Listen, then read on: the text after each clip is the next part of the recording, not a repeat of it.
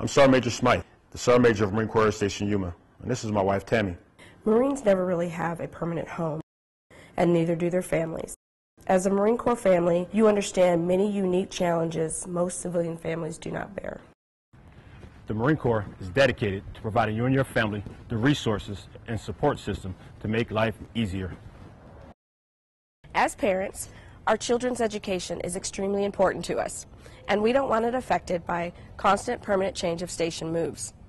One resource we have to answer our questions about school transitions is the Marine Corps School Liaison Program.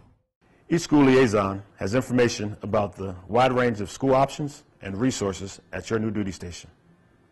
School liaisons are highly knowledgeable in all areas of education and communicate with school leaders in order to help navigate your child's educational journey.